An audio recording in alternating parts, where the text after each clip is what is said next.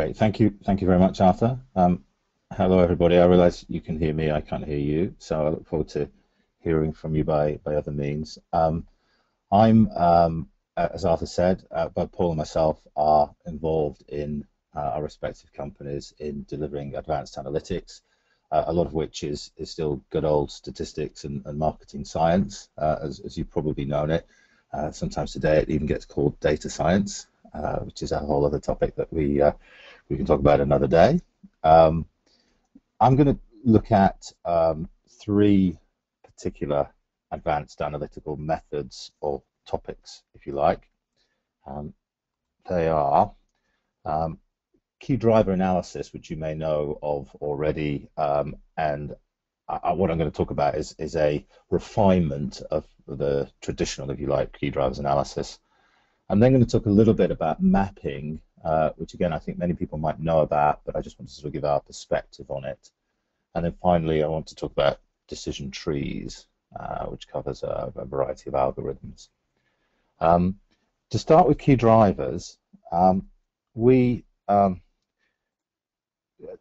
work predominantly with Cobalt Sky in statistics and market research, and if we do a kind of an analysis of the types of work that we perform for agencies and clients, key drivers is probably the winner. We probably do more of this than anything else. We do quite a lot of conjoint, which Paul's going to talk about, and a lot of segmentation, but sort of first among equals is probably key driver analysis.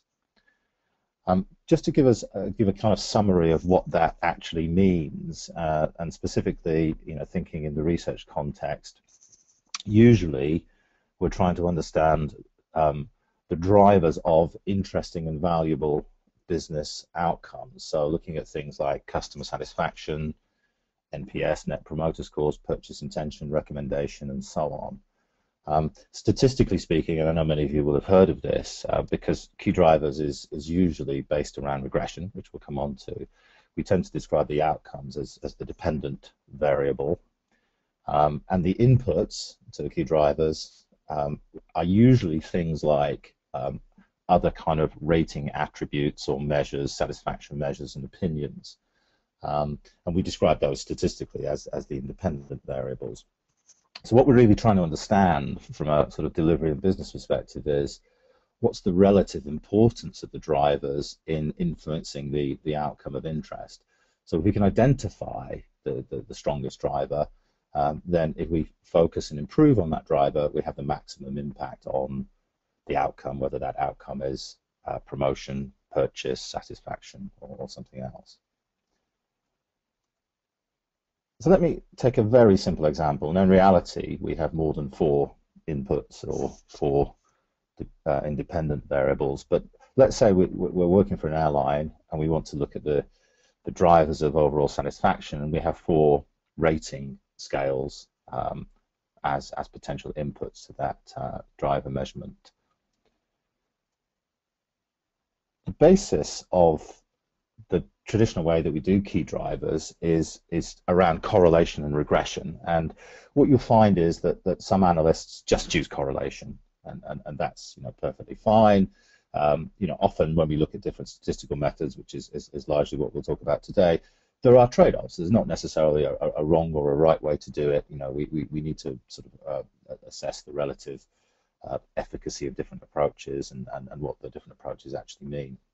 So if we were to look at a kind of correlation analysis of our 4 inputs, our 4 drivers, and our output, which is overall satisfaction, we might find that 2 of the drivers, 2 of the inputs, in this case onboard staff and food and drink, are more highly correlated with the target of overall satisfaction. So those are the green numbers there. You can see onboard staff correlates at 0.6, food and drink at 0.5. However, one thing to bear in mind here is that when we look at the correlation between those 2 drivers, that's also relatively high. So there's a high correlation between onboard staff and food and drink, and that's the red number at 0.8. Now, most analysts, almost marketing science, statisticians, and so on, in our experience, would present the key drivers back to the client or the agency through the lens of regression. And when we turn this into a standard linear regression, we might see something like this. The approach underneath this is that we look at the beta coefficients in the standard regression, and we just standardize them to add up to 100%. So we might find, as we saw in the correlation, that onboard staff is the strongest predictor. And in the traditional regression view, that may grab 50% of the importance. Food and drink, however, comes in third, which might be surprising given that it was originally quite highly correlated.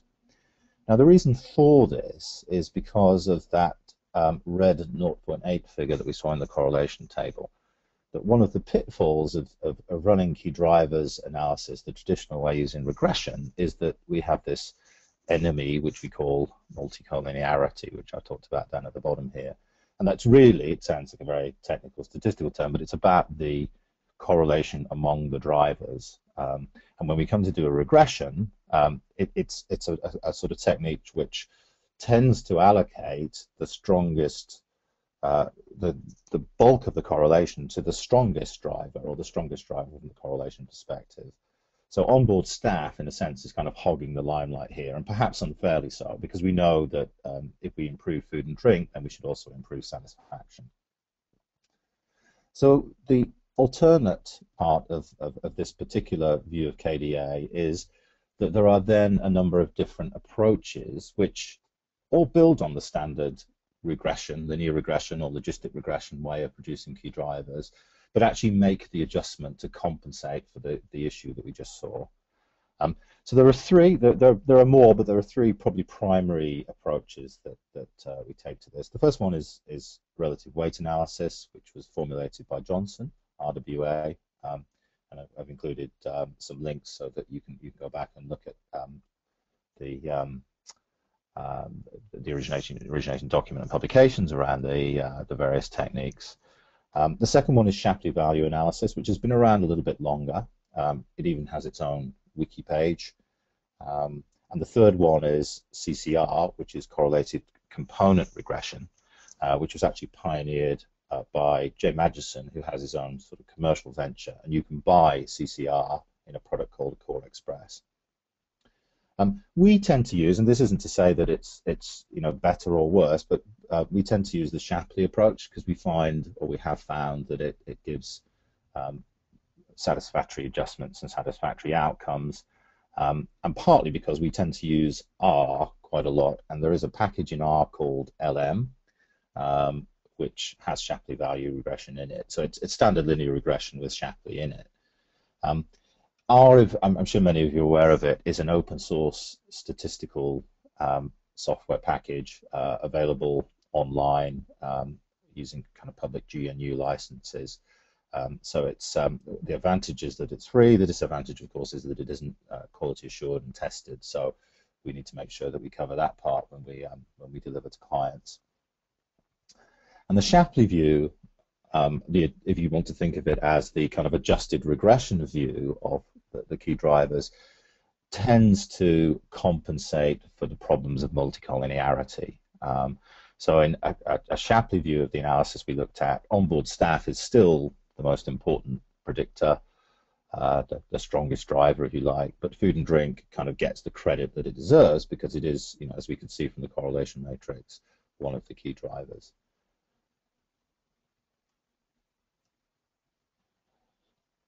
So just to kind of wrap that up, there are, as with each of the techniques that we talk about here, pros and cons to using them. From the perspective of using something like Shapley in addition to sort of standard regression approaches, we typically find that the results are more robust. So because we're fixing for multicollinearity, an issue which often creates a problem in standard regression is less of an issue when we use Shapley. Interestingly, that also means that when we discuss the results with our clients, the results tend to be more intuitive. You don't have potentially strong drivers disappearing. You don't run into some issues around negative signs on drivers, which can sometimes happen with standard regression. On the downside, whenever we deliver, you often have to explain, some of the intricacies of the approach so that it can sort of be validated and accepted. And this, I guess, adds a layer of complexity. Many business users are familiar with regression, so standard KDAs, require little explanation. When we introduce something like Shapley or RWA, we do need to explain why we're doing it and what the additional method actually brings.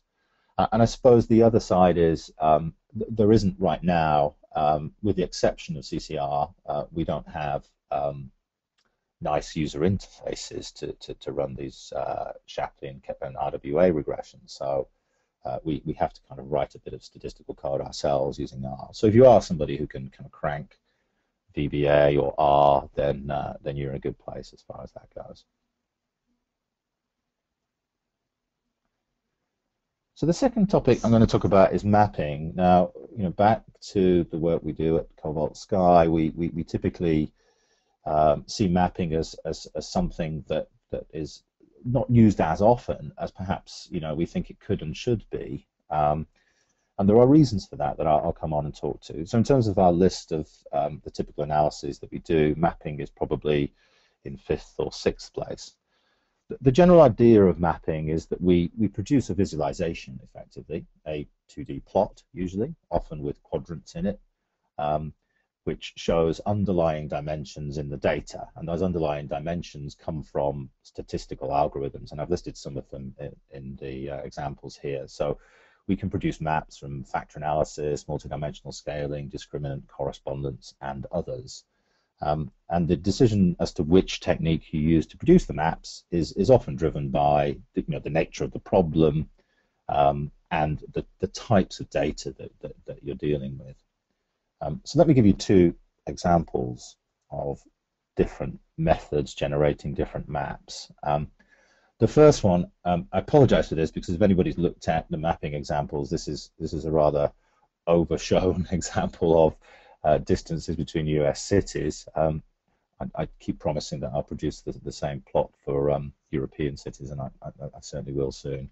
But what we see here is we can see the matrix at the top, which shows us the distances in data. So that's got a data table of distances between the various locations. And then underneath we have a map that was produced in 2 dimensions using a technique called multidimensional scaling. Now the nice thing about multidimensional scaling, if the data fits it, is that the map is usually quite intuitive and interpretable. So you can see from here that this does actually approximate to where these cities would be on the real geographical map of the United States.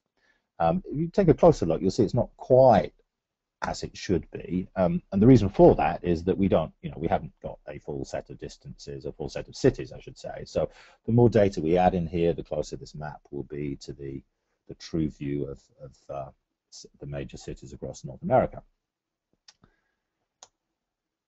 In the research context, we often end up producing maps from the standard cross tabulations that are kind of ubiquitous within market research.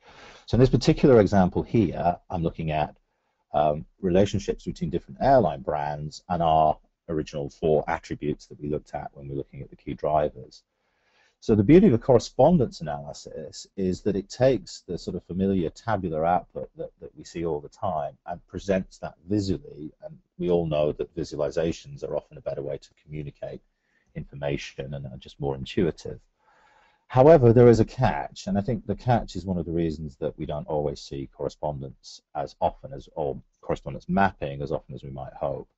And that catch is that unlike the multidimensional map that we just looked at previously, we can't trust our eyes to the point where we can't trust the diagonal distances between the red and blue points. However, we can trust the horizontal distances and the vertical distances. And when we're presenting this information back, we tend to say, if you see a brand and an attribute in the same quadrant, then there is an association between that brand and attribute.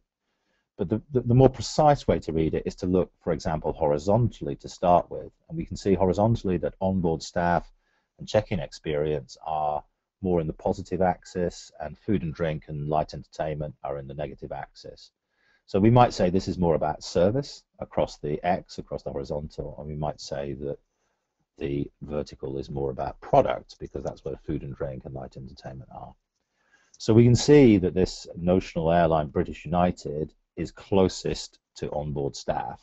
So in that service dimension, we might say they're performing well, because we're mapping high percentages of agreement with the satisfaction with onboard staff here. However, the catch is you could say the same thing about Australian Hopper, because in the horizontal direction, that's also close to onboard staff. So we have to look at this type of map, the map that comes from correspondence, with a more forensic eye perhaps than we would just like to off the page. But nevertheless, I still think it's a powerful way of presenting, you know, the thousands of crosstabs, or the salient results from the thousands of crosstabs that we normally look at. In terms of pros and cons of mapping, the visual aspect is clearly a major bonus, a major advantage of doing it this way. It's good to communicate to business users as well, because they're familiar with quadrant charts. You know, as consultants, as I know many of us are, we like to present the quadrant charts in different ways. The challenges are twofold, really. The primary obstacles are, if we're using a correspondence map, which is quite common, we do need to get over that hurdle of the explanation that we just went through. And also, there can be some issues around preparing data to get the data in the right shape for the statistical algorithm that produces the map. So in our experience, those two things tend to sort of get in the way somewhat. But for many clients, you know, this is a very powerful way of presenting results. And you know, many clients really buy into it and get very excited about it, quite rightly so. So I'm conscious of time. My final and slightly shorter section is on decision trees. I'm a big fan of decision trees. We do a lot of data analysis, both inside and outside research, and we do use decision trees a lot. They are visual ways of looking at data again, but they do have some kind of statistical rigor built in, just like mapping does. They can be used for prediction, segmentation, and also potentially for key driver analysis. It's an alternative sometimes to regression.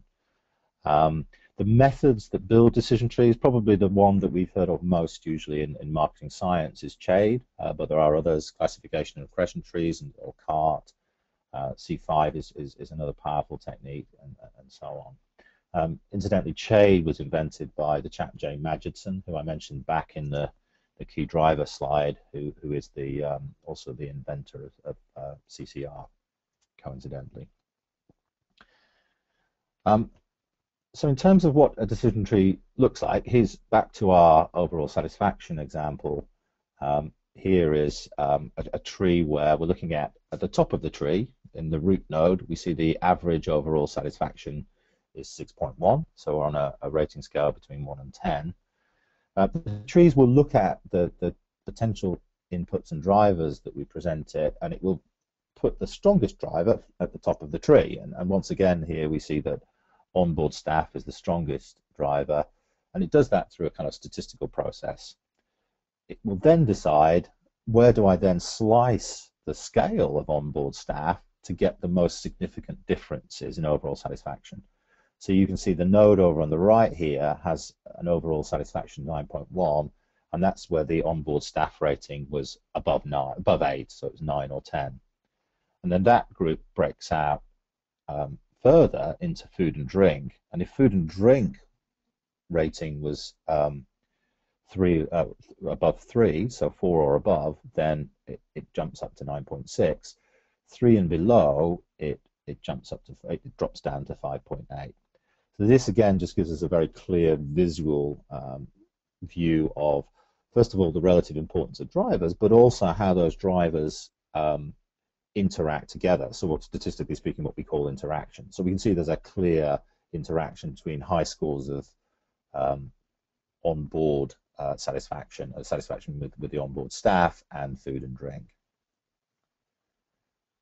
If I just take that on one step, this also allows us not just to look at kind of attributes as drivers, but also potentially characteristics of the respondent or the customer, in this case the passenger, and the demographics and other information that we might have about them. So we might see from a demographic perspective that the strongest discriminator is which class the traveler happens to be in. Business class is rating 9.5 against the overall average of 6.1, which we might expect. Economy class is 4.3. Within economy, for reasons we might investigate further, there's a significant difference between males and females. Females tend to be even less satisfied at 3.8. And then the females themselves may break out into different age ranges. And again, the statistically significant age ranges are kind of discovered by the tree. And we might find, in the end, we end up with effectively a segment of dissatisfaction. And in this case, it is female travelers in economy class who are over 45. So just my final slide is to say, with decision trees, there are pros and cons. They have a similar pro in the sense that they're kind of visual and somewhat easy to understand. We tend to find that business users get decision trees, that there might be a kind of an orientation step you need to go through just to explain what the different numbers mean, but once they get it, they get it. From a kind of obstacle perspective, the cons are with survey data, if we're primary researching and we've got 2,000 or less records, then as we slice down the tree, the base starts to diminish quite quickly. So we need to be careful not to end up in low bases.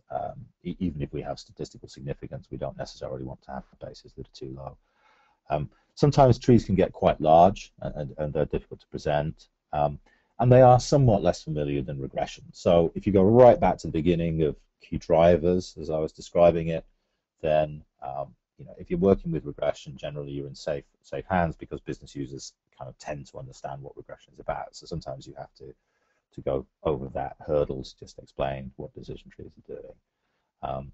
But I think, as I mentioned in an earlier slide, if anybody is interested in this whole area of predictive analytics, our observation has been that decision trees are the predominant algorithm that gets used.